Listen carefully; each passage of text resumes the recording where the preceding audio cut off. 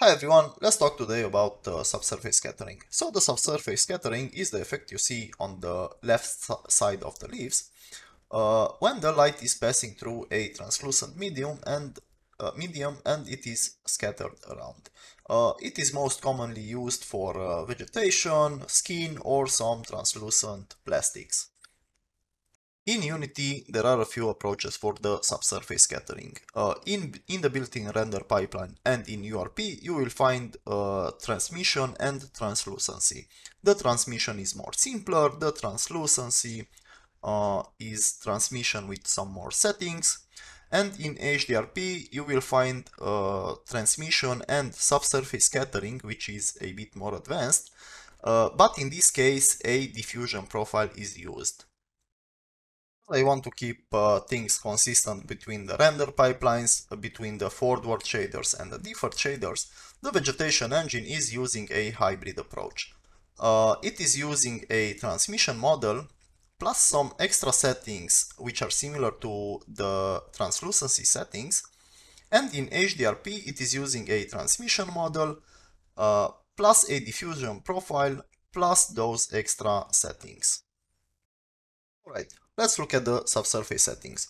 So first of all, we have the intensity, and by lowering it, you can already see how much of a difference the subsurface effect it makes.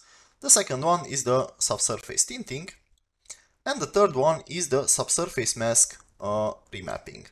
The subsurface mask in TVE is stored in the main mask, blue channel, and it is telling the leaves how much light is passing through that leaf. In some instances, you will find that a thickness map is used instead. The thickness map is the same as the subsurface map, but it is inverted. So if I drag this TV mask, which is using a thickness, the effect is inverted. So what you can do in these cases is to simply go to the subsurface mask and instead of remap, choose invert. And now we have the same effect applied. Next three settings add a fake subsurface scattering effect over the existing subsurface model, and it is only visible when you look at the sun. So if I boost the subsurface scattering intensity, you can see this subsurface boosting, but if I look away from the sun, the effect is fading out. So it is only used to add this subsurface boosting effect when you look at the sun. And by using the subsurface scattering angle, you can control how fast this effect is fading out. If I set it to 0, it will be always on.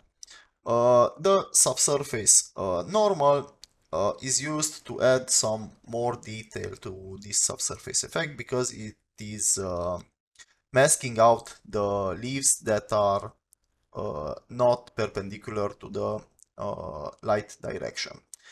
This effect was added in order to be able to add subsurface scattering to the deferred shaders, because in the deferred rendering path you cannot have custom lighting models, so this effect is added on top of the albedo.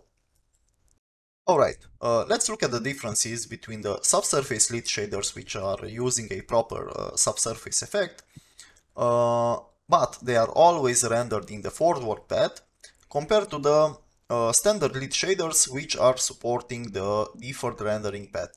If I move this object around, as you can see, for the first one, the subsurface effect is nicely occluded by the shadow, but for the standard lit one, it is not. That's because in the default path we cannot have custom lighting, and this effect is just added on top. So one way we can fix it, or we can get around this issue, is to set the render normals to same and reduce the subsurface effect.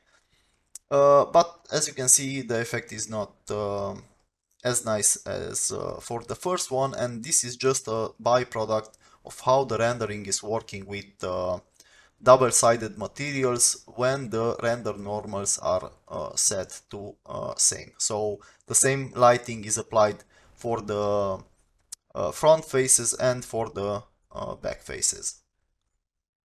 If you are using seasons and snow, you might want to globally reduce the subsurface effect a bit, because the subsurface effect is not occluded by the snow and it is passing through, which is not super realistic. So you can go to the global control and reduce the subsurface effect globally. One thing to note, there are no elements to control the subsurface in TV.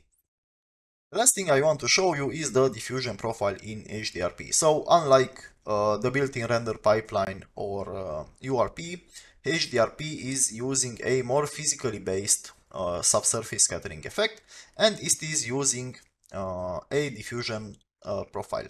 I'm not really sure how to set up the settings, so better check the documentation on the HDRP page. But what I want to show you is that in some cases you will see a green tinting.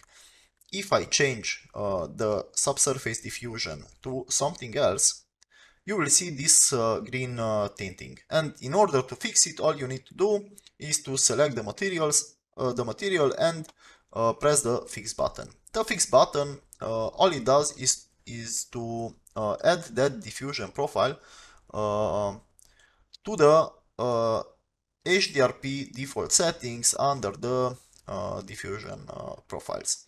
If I remove this diffusion profile from the list, the green shading is back. So that's it regarding the subsurface effect. Quite a short video on this one, ignoring the fact that I recorded for a few hours because my brain is not functioning today. The asset I was using today is from the Alien Force Pack by manufacturer K4, and it is absolutely beautiful. Make sure to check it out, and thanks again for watching.